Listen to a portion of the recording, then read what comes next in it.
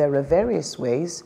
The most popular one, I guess, is a linear narrative, where a story starts at a beginning and gets and takes you all the way in a linear fashion to the end, which is exciting, is what we're often used to when we're growing up with fairy tales and the stories under the moonlight or whatever that we're told. The stories will often take that form, but as you begin to explore other writers, some of the masters, you realize that you can actually piece a story together how you want. What's critical is to ensure that you're keeping the pace going. So pace is important to make sure it doesn't dip. And there's enough in there to for the reader to keep discovering.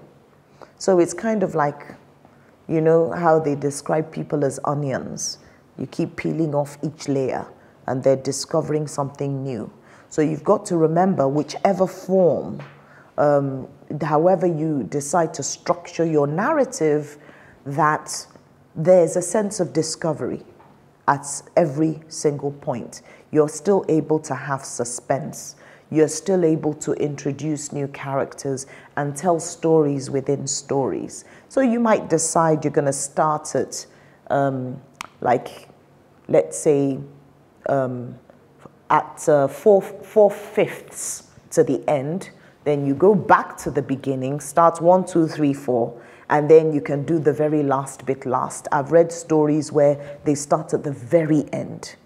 And then basically, like, murder mystery stories often start like that, where they tell you what's happened, what the problem is, and then the actual narrative, the story, is discovering how the different characters actually got to that point in the first place. So the plot kind of gently unfolds in a different way. So it's really up to the writer to decide how they want to tell a story.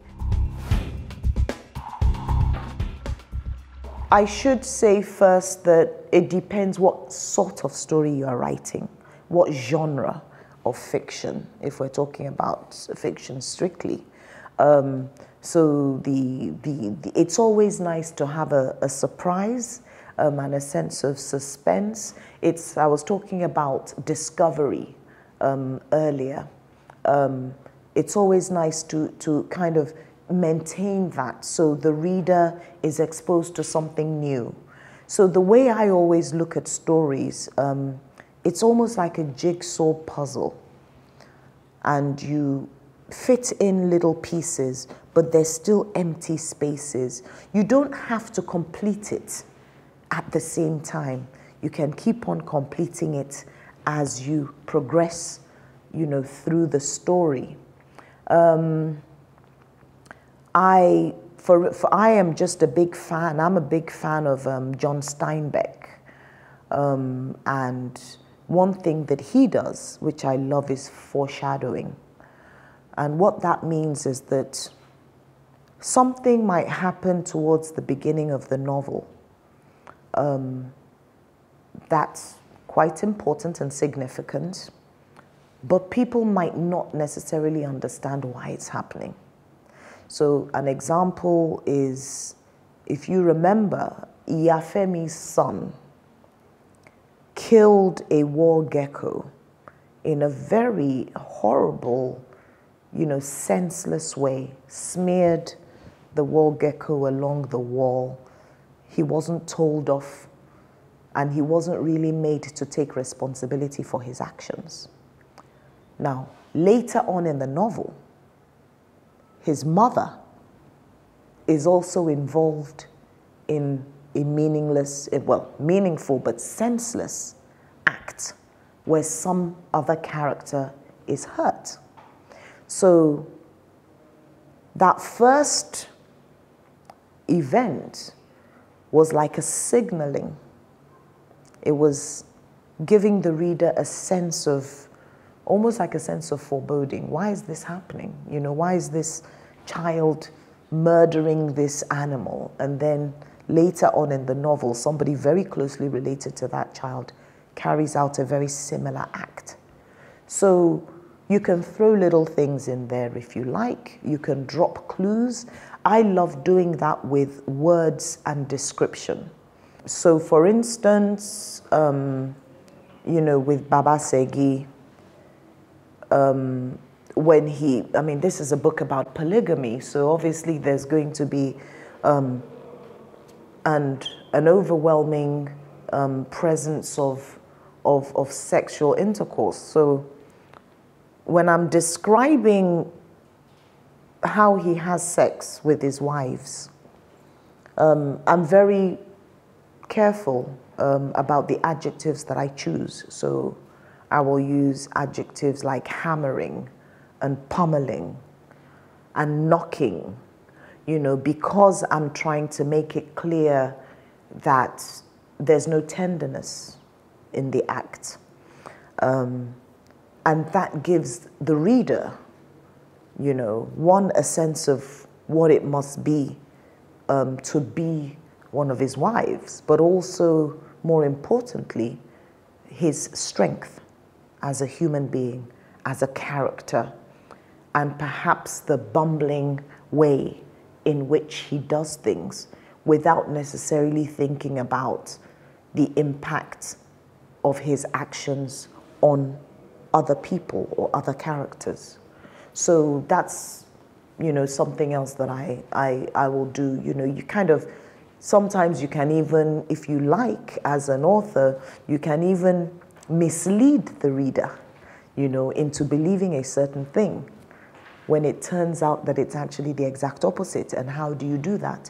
It's the way that you kind of build the story. It's the blocks that you're putting one on top of the other. So the reader is reading it and kind of building this structure in their mind. And then you can just take out one of the bottom blocks and say, nah, I was taking you somewhere else. But you know, so it's being an author is a bit like being a witch. You know, you can be as manipulative as you want to, and kind of really play with the people who are going to come in contact with your work. For spotting a unique story when you see one, you know, I told you that when I was 14, my brother's girlfriend told me this story, and as soon as I heard it, I knew that it was a story that I wanted to write. I just liked the way that she told it, and I loved the storyline. So I had like the skeleton of a story. So I now had to kind of fill in the other parts, create a beginning. You know, what happened before the story, what happened after the discovery, you know, and what happened in between. So, and that in itself is a very exciting process. But I think when you hear a story that's unique, and I should say also, I use the word unique deliberately, but also I'm not sure that it's the right word, because I'm not even sure that there are any unique stories. Unique in the sense that nobody's written about it before, unique in the sense that nobody's told that story before, or it's a story that no one's actually ever heard of. Yes, there must be stories like that, but sometimes, you know, the retelling of a story within a different cultural framework, within, against the backdrop of a totally different continent, I think is something that I find quite attractive and you know, more interesting. But also, when you're talking about stories and the uniqueness of them, this continent, I don't think we've even touched the tip of the iceberg. There's so much that's going on around us. And you know, sometimes I will say that it may not be the story that's necessarily unique. It could be the character. It could be the telling, the way that you tell the story. It could be the way that the plot, you decide you want the plot to unfold. So there's certain and different and multiple layers of uniqueness that can be employed by a writer. It's not necessarily just the story. Let me tell you how I do it. And this is not necessarily the right way, but it's what works for me. And I think it's partly from my training as a teacher. So when I start with a spider diagram, and that means you have a circle with the name of your character in the middle. And then you start drawing lines away from that circle. The different things that are unique perhaps to that character, how you want them to talk, how you want them to relate to other people. You can also do a mind map where you draw, like it can be a stick man, right? And